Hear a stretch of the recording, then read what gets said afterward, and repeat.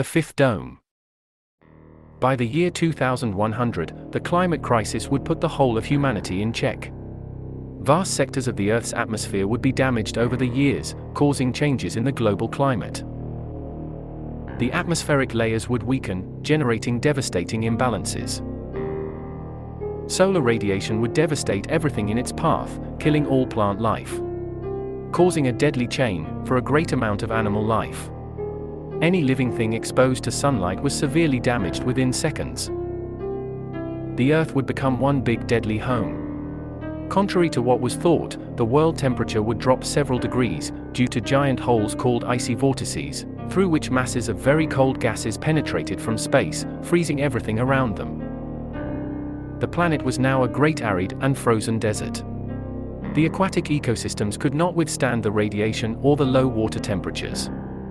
Seas, rivers, and oceans would freeze. A large percentage of humanity would perish from hunger, cold, or solar radiation. Thus, a small group of states, determined to maintain life on Earth, would anticipate the collapse and create giant ecosystems in strategic locations. Chapter 1: The Impenetrable Walls. These ecosystems would be created from large translucent geodesic domes. Their structures, made of different minerals, were capable of withstanding any natural disaster and were able to recreate life inside, as it had been at the time, on the outside. Thanks to a highly advanced technology, temperature and radiation were highly controlled. Large machines oxygenated and regulated the gases necessary for life.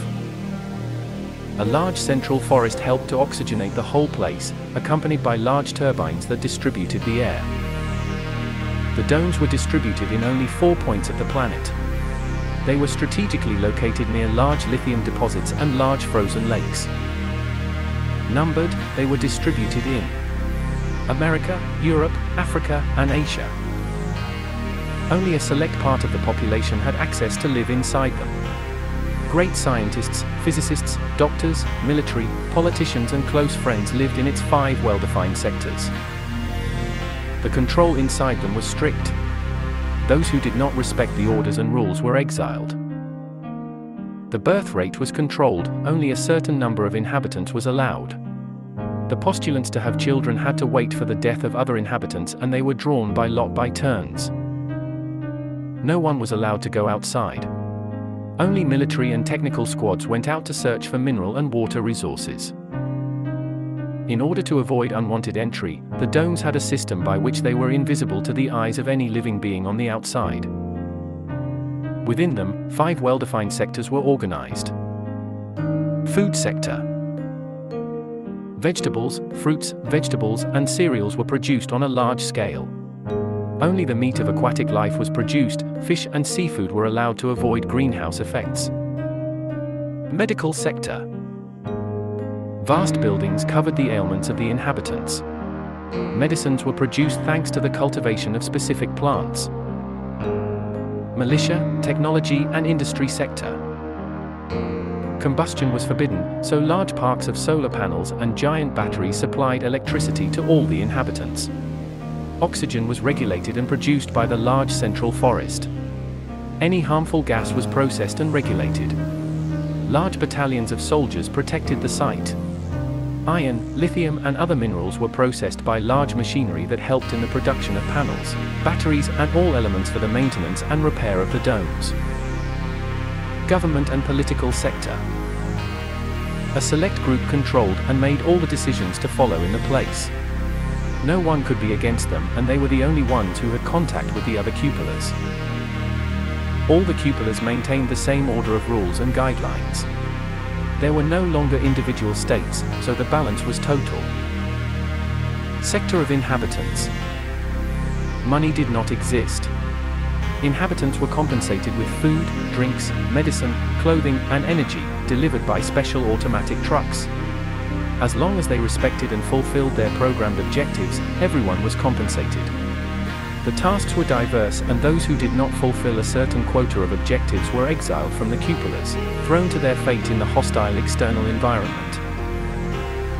Everyone moved around in small electric vehicles and lived in small houses organized in a large ring, which surrounded the other 4 sectors of the dome. Recreational activities were controlled by schedules and organized specifically according to each individual's DNA patterns. Chapter 2: The Rebellion of the Forgotten.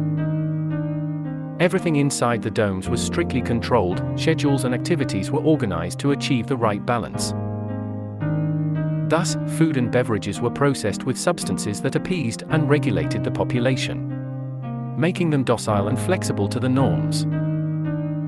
These substances were created in a large hangar where scientists and biochemists of the highest hierarchy lived together.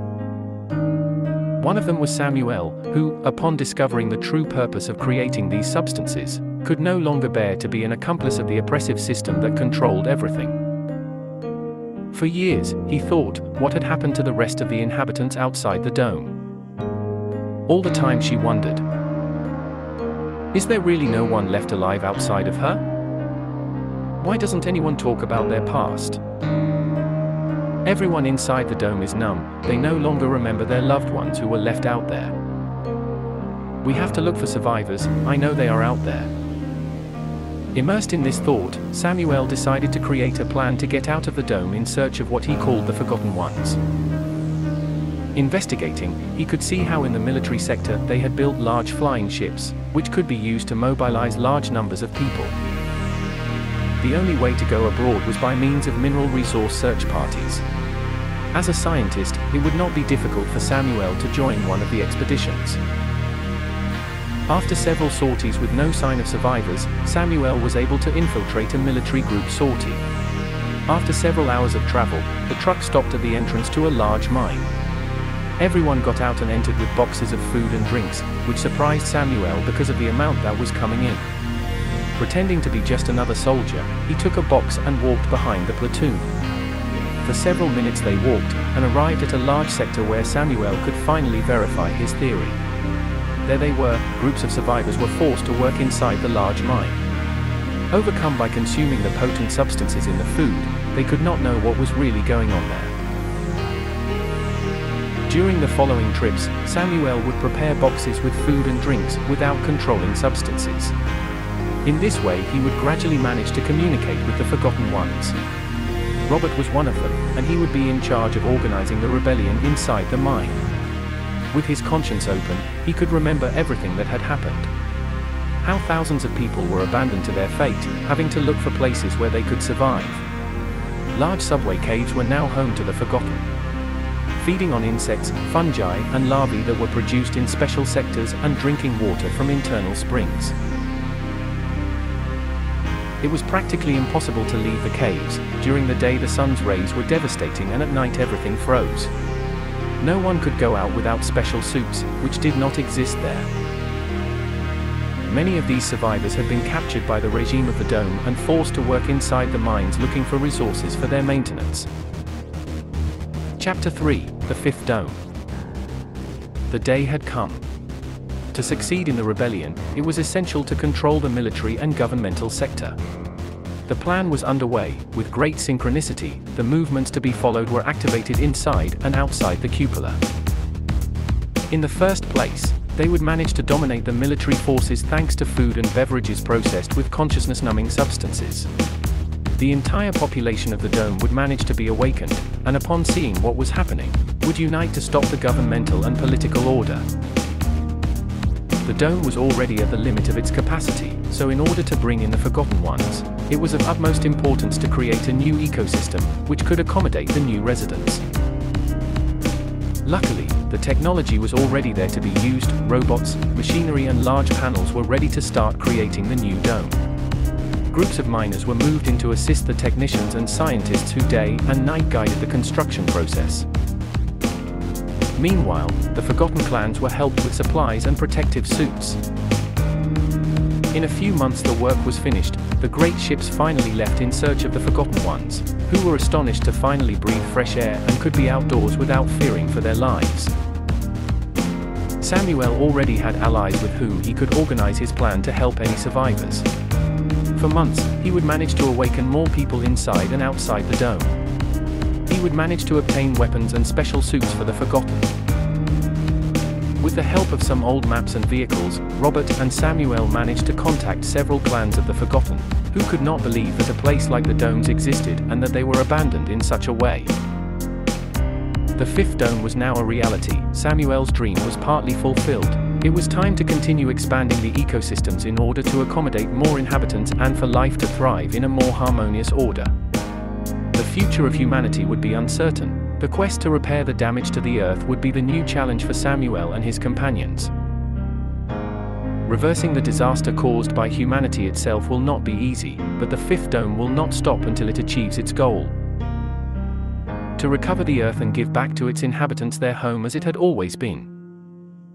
The end.